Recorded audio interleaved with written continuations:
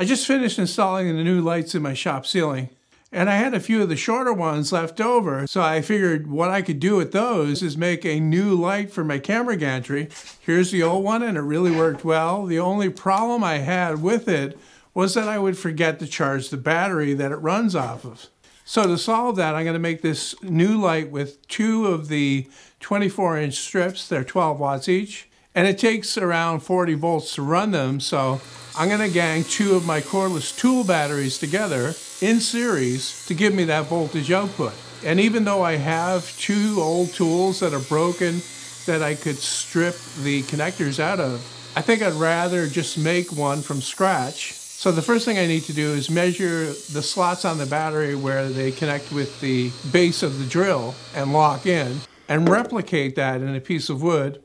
And then these don't have to be very long, they just need to lock the battery to the plate, so I'm going to cut them to length on the miter saw.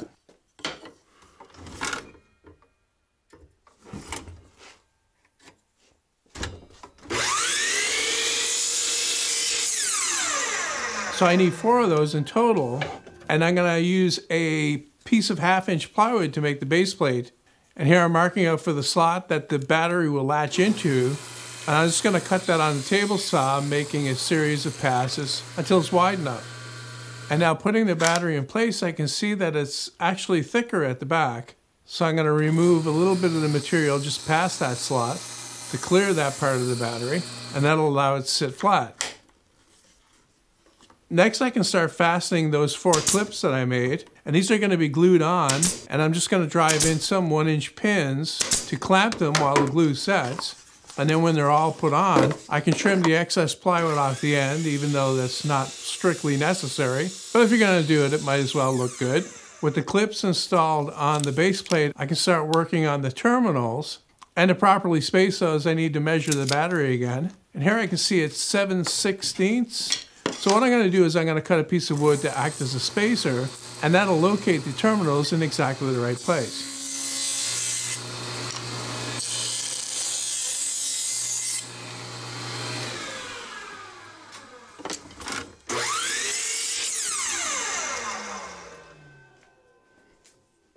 I'm going to use a piece of copper pipe that I had for the terminal. I'm just going to split it down the middle with the angle grinder.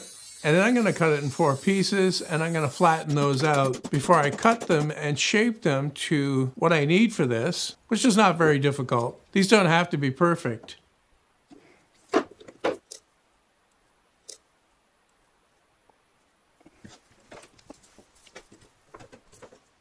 And now that I have all the terminals made, I can start fastening to the base plate.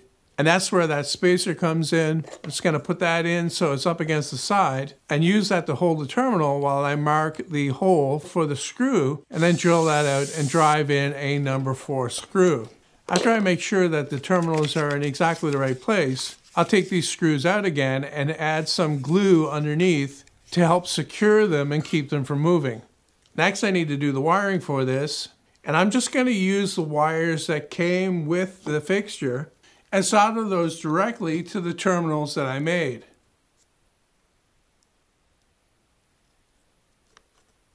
And with that done, I can slip in the 2 batteries and see if it actually works.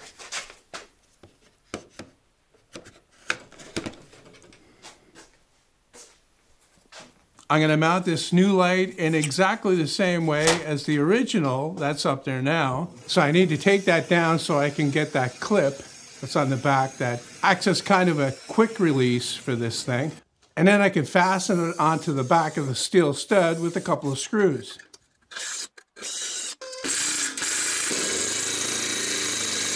So I'm using 2 of the 12-watt strips for this. It gives me a total of 24 watts, which is equivalent to one of the 4-foot fixtures that I have in the ceiling, except this time I'm putting 2 in the same stud. And this time I'm going to use the double-sided tape that's on the back of these strips to hold these in place, because I can only screw it down on one end.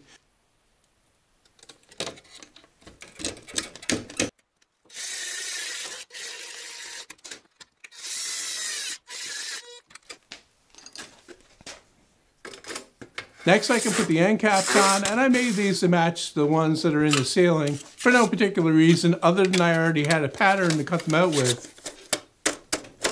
And these are installed in exactly the same way as I did in the ceiling, with just 2 screws on the back.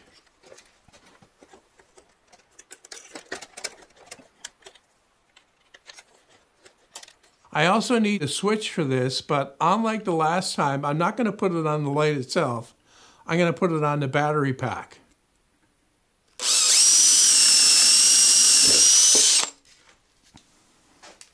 Then all I need to do is mount the battery pack up on the camera gantry with a couple of wood screws.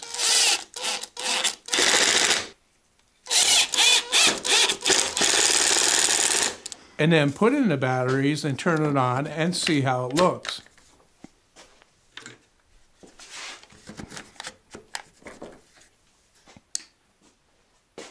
Anyway, that's it for this one. I hope you enjoyed it. And if you haven't seen it yet, there's a link in the description to the video where I changed the lights in my ceiling over to these LED ones.